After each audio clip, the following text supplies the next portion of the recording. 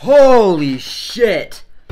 January is fucking back. So I didn't know this until I looked into the film a little bit closer, because I'm gonna be completely honest, this is a PG-13 January Blumhouse movie about a haunted swimming pool. I didn't give too much shits about this film initially, but it later occurred to me that this is actually based off of a short horror film from the same director that did this full-length film. Kind of like, think of the same treatment that like Lights Out got back in 2016. And so I was like, okay, I'll check out like what this is an expansion to.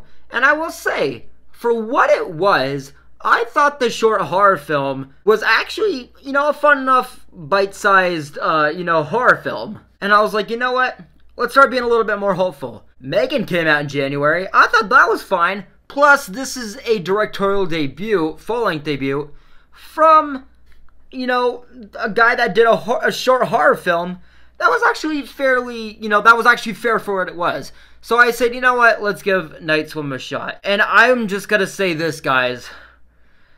The only thing of value that I can say I got from this film is knowing that it can only be up from here for this year on out. So here's what I will say, which is like probably one of the only positives I'll get from this film. The opener for this film, it is that thing where it's like a lot of what is in this opener, it is shown off mostly in the trailer, but for what wasn't shown off from this opening in the trailer, like for what was left to be surprised by, for what it is, I do think it is just dumb fun for like how it's executed in just a dorky, campy horror way. Where I was like, okay, it's probably still not going to be a good horror film, but it might be dumb fun. We might get that based off of what we've gotten so far. Like, for example, the real estate lady that we're like teased with in the trailer, where she's like, oh, it was probably just people that didn't use the pool. I will say this. I don't know if this was intentional, but like with this character being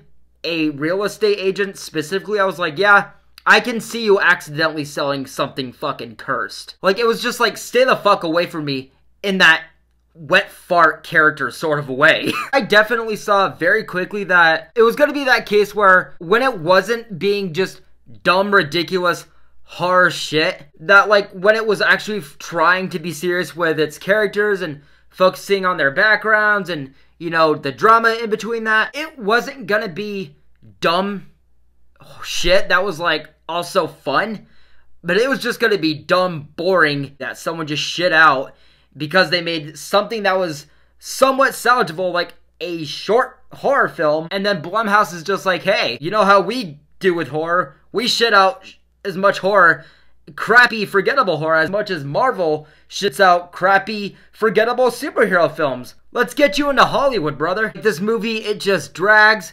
It's not interesting. The characters suck ass. The characters always feel completely out of place, like they're lost in this movie, which I understand. There's like 3 different fucking storylines going on in this movie. The writing, it absolutely offers no fucking talent whatsoever. It's all just throwaway, you name it. The only thing that this movie could possibly offer that is somewhat in the enjoyable category is the ridiculous shit horror, which still sucks because, again, the original short that this is based off of is actually, like, it surprised me for what it was as a fun-sized horror short. But after the first few minutes of this movie, I could already, like, predict, yeah, they didn't have much more to offer aside from that 4-minute horror short, or however long it was. Because, like, so this is just my honest opinion. This whole thing we're teased with in the trailer, this whole like expansion of that short film, there was a lot of stuff in that trailer where I was like, okay, some of this, yeah, I see that it could be the expansion of that short horror film to some degree, but most of what we got in this trailer, I was like, what the fuck does this have to do with the haunted pool? And it is that in execution. That's just, again, that's just my opinion. That's what I predicted, and that's just personally what I felt I got out of this. And again, going back to what I said earlier, how there's like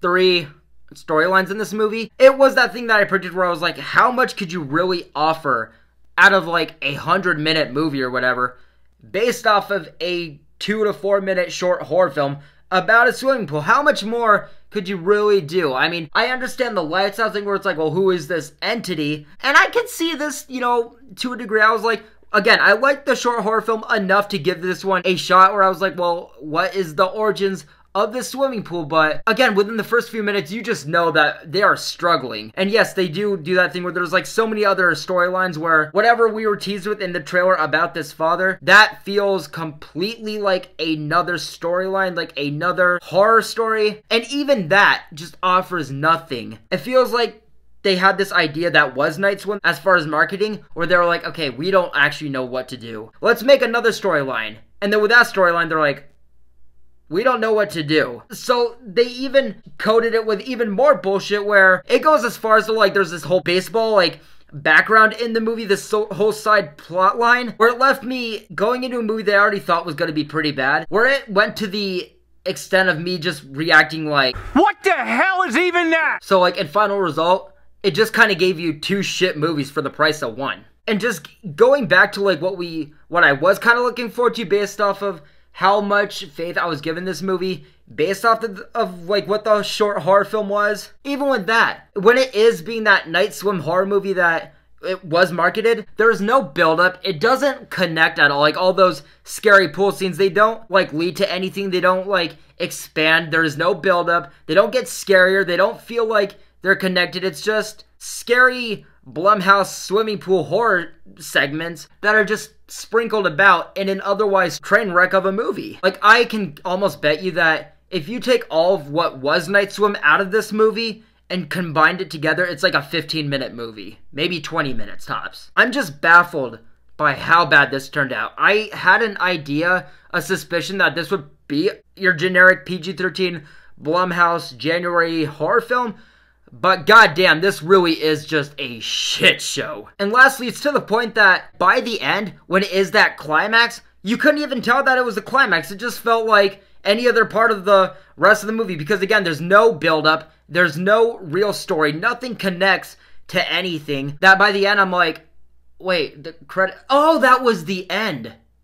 Okay, I mean, where is the like beginning, middle, and end of this story? What is this story? And yeah, guys, what I can say is that for the first movie of the year, again, what I can say that is the value is that it can only get better from here. I am obviously going to give Night Swim a negative review. But with all that being said, guys, that's going to wrap it up for my review of Night Swim.